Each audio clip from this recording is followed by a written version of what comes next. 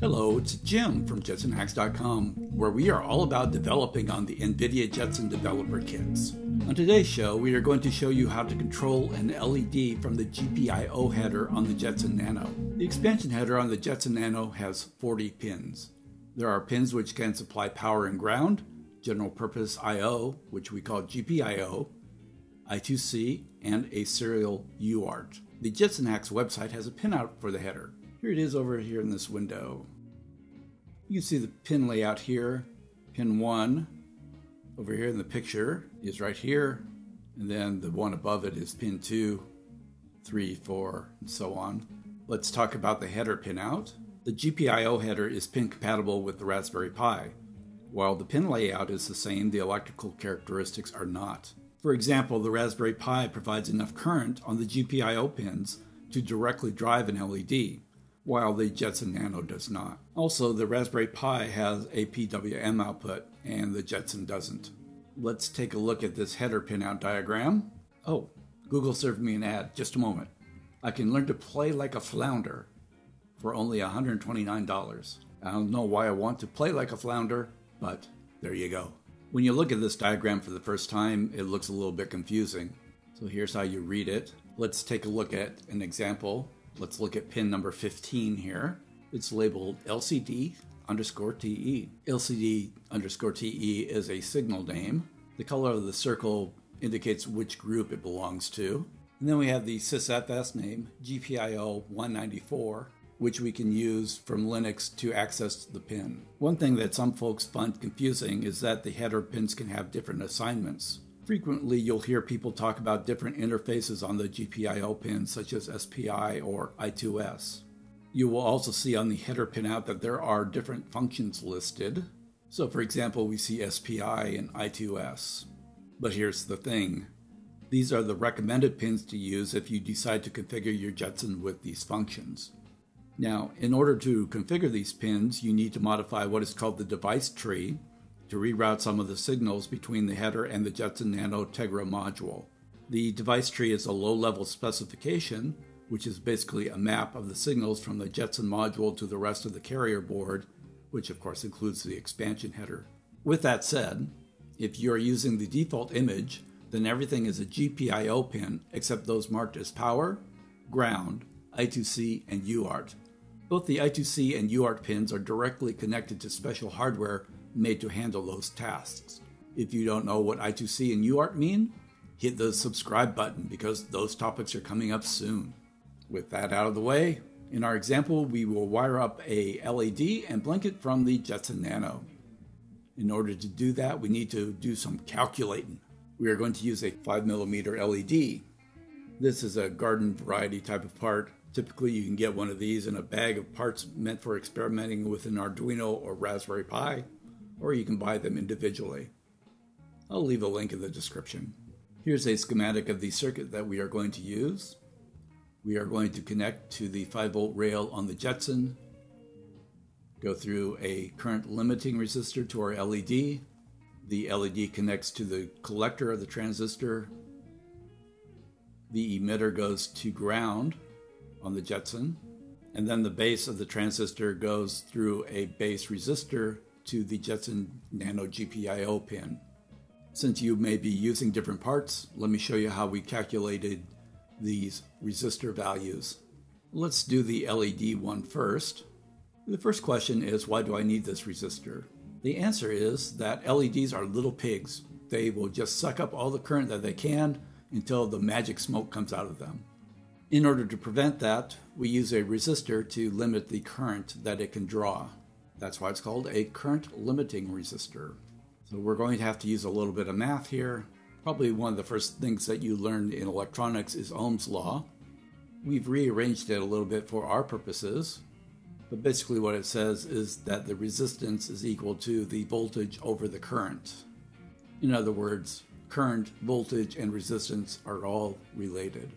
We are going to set the limit of the amount of current that the LED can actually draw by selecting a proper resistor. That's because a resistor's current value responds directly proportional to the applied voltage. We need to know a couple of things about the LED. LEDs are light-emitting diodes. Diodes only allow the flow of electricity in one direction, so it has a plus side and a minus side. And the LEDs have what is called a forward voltage, which is basically the minimum voltage difference between the cathode and anode that you need to supply to the LED to get it to light up. Another thing that we need for our calculation is the forward current, which is the maximum amount of current that the LED is able to handle continuously. So we're ready to apply Ohm's law. We take the 5 volts that we are supplying from the Jetson and subtract out the forward voltage of the LED. And then we divide that by the 20 milliamps. 20 milliamps is 0.020 amps. So you always want to make sure that you get the right units here. We do that calculation and then we get 150. And the omega symbol here represents ohms, which is the measure of resistance. So in a perfect world, we would throw a 150 ohm resistor on there and be done with it. But here's the thing, it's not a perfect world. Most resistors have some type of tolerance built into them. Inexpensive resistor, like at this level, can have a tolerance of 5% or 20%. It's hard to tell. Typically, you would select a larger resistor value, 220, 330, something like that. That takes care of the tolerance issue. And the other thing about LEDs is that they will last longer if you run less current through them. They won't shine as brightly though. For example, I selected a 330 ohm resistor because that's what I had in my little toolbox. Okay, so now we're ready to talk about this transistor. It is a bipolar junction transistor, NPN. This top junction here is called the collector. Here's the base. And here's the emitter. We are using this transistor as a switch. Current applied at the base of the transistor controls the current flow from the collector to the emitter. Okay, so what does that mean? If we hold this GPIO pin low, which is 0 volts in this case, the transistor is in cutoff mode. So it appears to be an open circuit between the collector and the emitter. But here's the clever trick. There's an amount of current applied to the base, at which point the transistor starts to saturate. Then the transistor starts acting like a short circuit between the collector and the emitter. At that point, the current flows to our LED, and it becomes happy and lights up. The thing to remember here is that it is current that controls the base, not voltage. So let's figure out how much current we need to apply to the base to get the transistor to saturate. Here's the formula for the base current. Remember that I means current. The current at the base is equal to the current at the collector divided by the gain of the transistor, which is HFE. Sometimes you'll hear this referred to as beta. For this particular transistor, the gain is 100. We want 20 milliamps to go through for our LED friend, so we get 0.20 milliamps, which is 0.00020 amps. Now we're ready to throw that into Ohm's law. Resistance equals the voltage over the current. The GPIO pin is 3.3 volts on the Jetson. And there's one more trick. We have to subtract out 0.7 volts, which is the voltage drop between this base and the emitter. Earlier we had mentioned that this was an NPN transistor. That refers to the type of silicon substrate. We take the 3.3 volts from the Jetson, subtract out 0.7 volts for the junction drop, and then we divide it from the amperage that we need at the base. And out of that we get 13,000 ohms. And now we have a kind of a guideline as to the maximum resistance that you can have to get 20 milliamps out at the collector.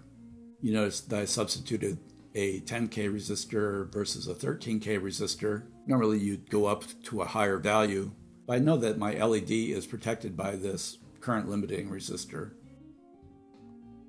So let's take a look at the wiring. It's pretty simple. Here's the diagram for it. Basically, we are going to bring 5 volts over to our current limiting resistor, which is this guy here. Goes through an LED, through the transistor. Ground is on pin 6. And then the base of the transistor goes to the base resistor, and that goes to pin 12. Now, depending on which transistor you use, of course, you can have a different layout of the collector, base, and the emitter. Make sure you check that out. And a transistor is similar to the LED in that current only flows one way through it. So if it's in backwards, it won't work. Let's go build our circuit. Here are the parts we are going to use. Here's the LED, the transistor, the 330 ohm resistor, and the 10K ohm resistor. Here's the breadboard we are going to use. The rows are all connected together. 1A is connected to 1E. They're all on the same little circuit here. This is a divider. And then F through J are connected together. This divider means that E and F are not connected together. There's also a power bus, and plus is red, and minus is ground or common. These two rows are not connected to the field pins. Typically you would use this by connecting power to one rail and then bringing it over to this field using a jumper or hookup wire. Same thing with the ground or common. Now resistors have color bands on them which tell you what the value is. So you can memorize that or look it up. That's way too much work for me. I just use my multimeter. You set the multimeter on ohms to measure resistance. So for example, this one is 9.88 kilo ohms. So this is our 10K resistor. In order to help our resistors fit a little bit better, we need to bend them into right angles. So you can just use your thumb. These resistors are tiny. And then if you want to be neat about it, you can cut them to length. So leave about this much or so.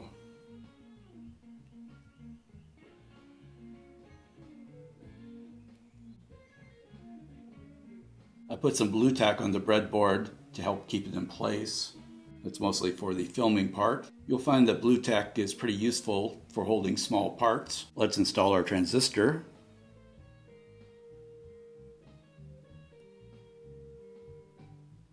You may have to splay the legs of the transistor a little to get it to fit into the breadboard.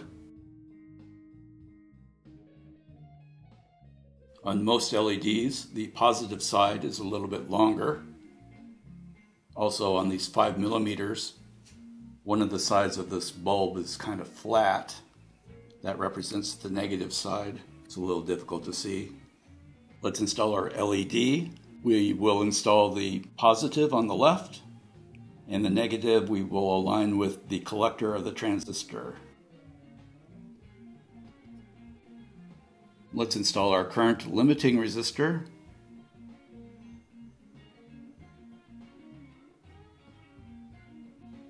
And our base resistor. Let's install our hookup wire, which connects our circuit to the Jetson. We'll put in the power first.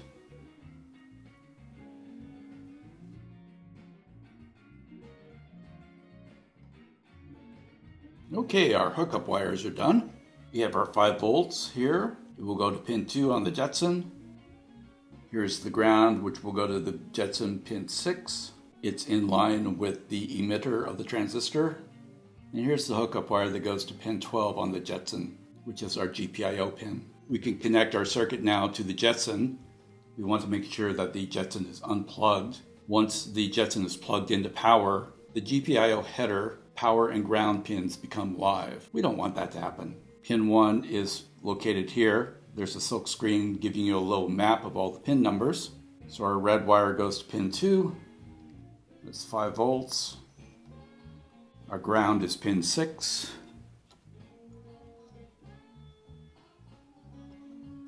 And then our GPIO is pin 12.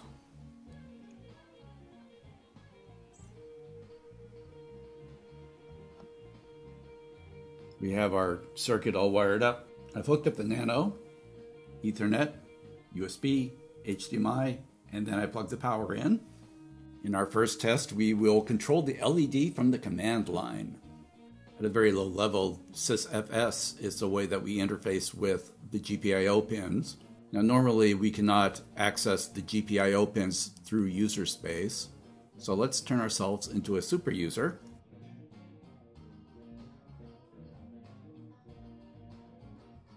We access the pins through sysfs. Let's take a look at how they are set up currently.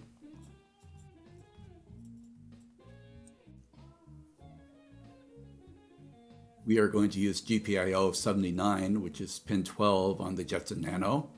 You notice that it does not show up currently in our list. By using this export command, we can make it accessible to the operating system. Let's do that.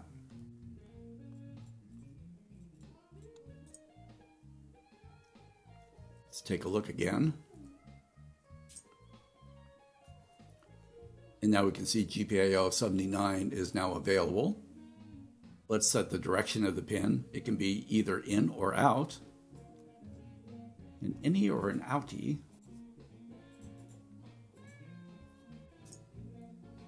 We set it to out here. And now we are ready. The moment of truth. We are going to send a 1 out to GPIO 79, which should turn the LED on.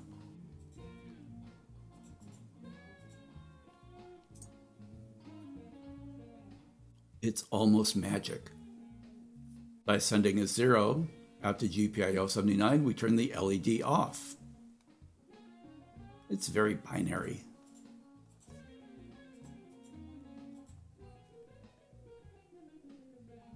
And then when we are done with that pin, we unexport it.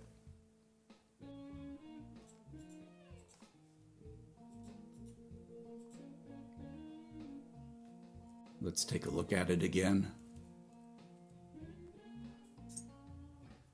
And you notice it's not in the list anymore. A little further down here in the article, we talk about adding a UDEV rule so that we can access the GPIO pins from user space. The directions come from the Jetson.GPIO Python library.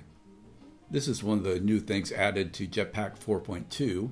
The Jetson.GPIO library aims to be compatible with the RPi.GPIO library. RPi means Raspberry Pi, of course.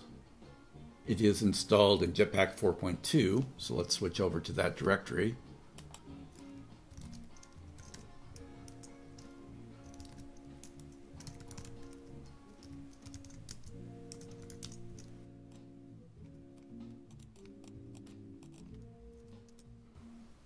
We can see that there is a doc folder, a samples folder. Here's the actual library itself.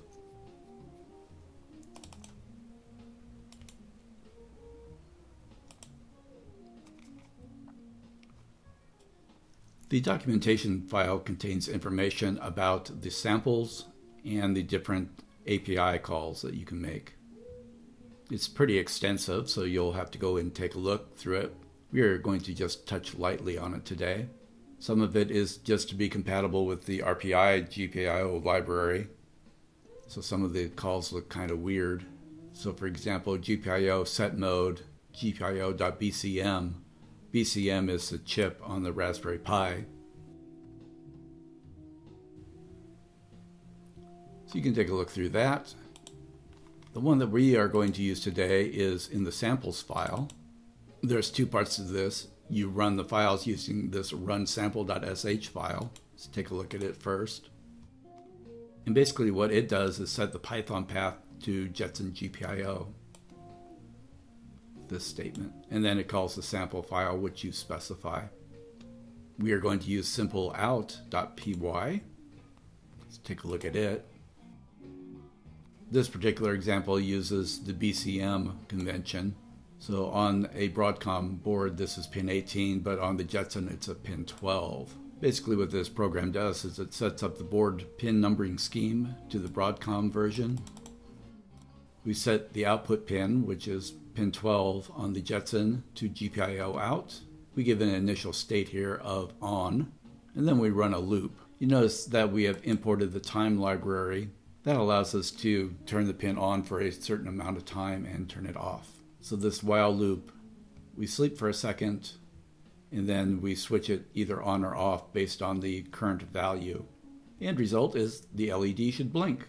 So let's give it a run. Close that up. We are still in super user mode, of course. Let's switch over to the sample directory. And let's run the sample.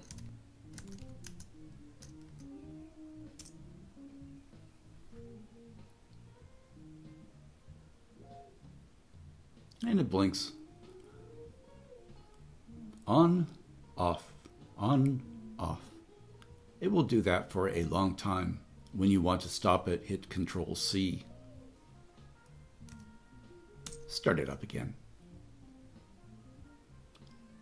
That should give you a feeling for how to set up a GPIO pin for output. In the next GPIO video, we will be talking about input. We are going to learn how to read a button.